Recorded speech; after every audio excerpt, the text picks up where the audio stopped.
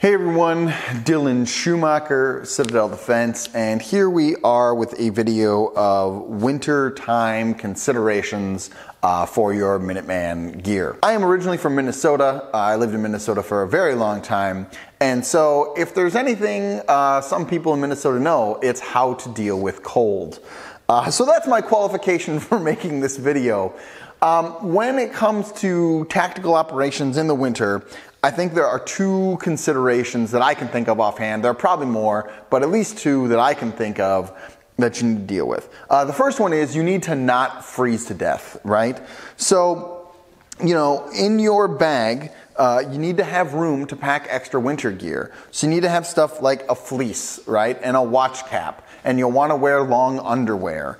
You want to have some decent pair of thick socks on, which I don't have on the table here. You want a good pair of winter boots, which I have several winter boots, but I don't have any ones that I really want to trounce around in for hours right now. So that's something I still need to add here. But you're going to want those things so you don't freeze to death, right? That's your first consideration.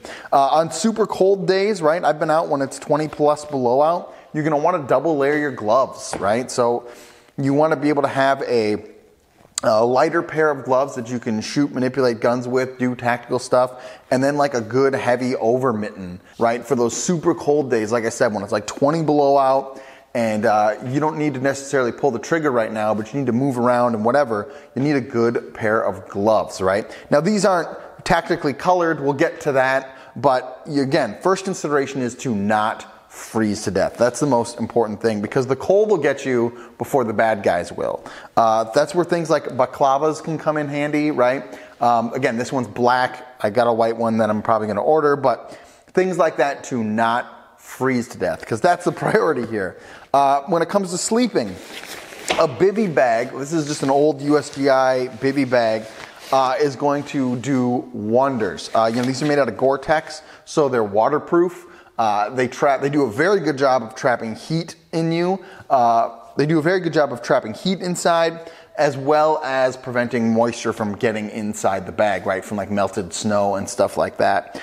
So you're gonna definitely need some kind of additional thing for your sleeping bag or something like that. So again, you don't freeze to death. Because remember, you can't necessarily just build a fire. If you're out doing goon stuff, building a fire is rarely an option for you when you're out in the rural environment, right? Because fires give signals that, hey, we're here, and then there's smoke, and there's light, and there's all kinds of problems.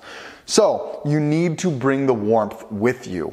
That's where something like that could be super, super helpful to have a comfortable night's sleep. Again, little like pocket warmers, little hand warmers, I'm sure you've seen those. Like hunters will wear them, they'll put them in their pockets. Having several of those in your bag is going to do wonders. I have several in my truck that I just leave in there year round for when I'm out when it's colder. But putting a couple of those in your pockets is going to help you stay warm. In your coat pockets and your pants pockets. Again, you're going to want to wear long underwear and thick socks and stuff like that to keep yourself warm because the cold becomes the greatest enemy. And if you're from the south, if you're south of that Mason-Dixon line, let me just tell you, you don't know what cold is. Once you get into the north and you start, you know, seeing 2, 3, 4, 5 weeks of below 0 degrees Fahrenheit temperatures just straight the whole time, then you start to have a better understanding of what cold is. And being able to operate in such an environment like that has a lot of special considerations, namely not freezing to death. So that's that. I think I belabored that point enough. The second consideration is then having some kind of tactical coloring, right? So this is a white multicam helmet cover that I'm going to put on my helmet here once the snow starts falling. A white hat, a white cap, yes, that would work as far as camouflage goes, but I'm trying to maintain my ballistic protection, so I'll have some kind of white helmet cover that I'll throw on my helmet here. The other thing, and this is just an example, but having some kind of white coverall, right? So this is like a white with a little tree thing. I think I bought this at a hardware store, but this is not a thick material at all, okay? It's a super thin material, and it's just designed to throw over your coat. So it doesn't matter what color your coat is or your other winter gear, you can just throw this over it, and then you're gonna have some degree of camouflage. Your webbing, which is most likely not camouflage for the winter, you can just then throw over this. Yes, you're gonna lose your camouflage, but at least it's something. And if you wanna have a separate set of white tactical gear that you run, that's totally cool, knock yourself out.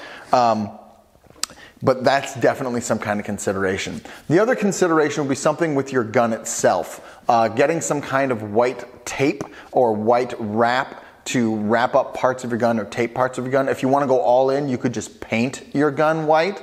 But again, then you got the other consideration when it comes back to not being winter. And depending on where you live, the winter season is likely shorter than the other seasons. So it's probably not the best move for you.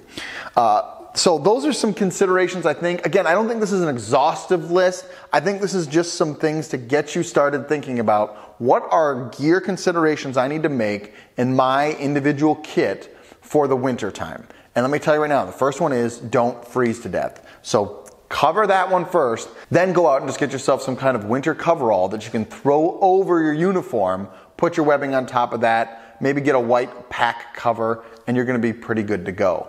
But just start thinking about, as winter approaches here, what are considerations I need to make in my kit? What do I need to throw in my pack so that I have it in there right now to keep my kit in a constant state of readiness? I hope that's helpful. I hope that sparked some thoughts. Let me know if I missed anything major. Do brave deeds and endure.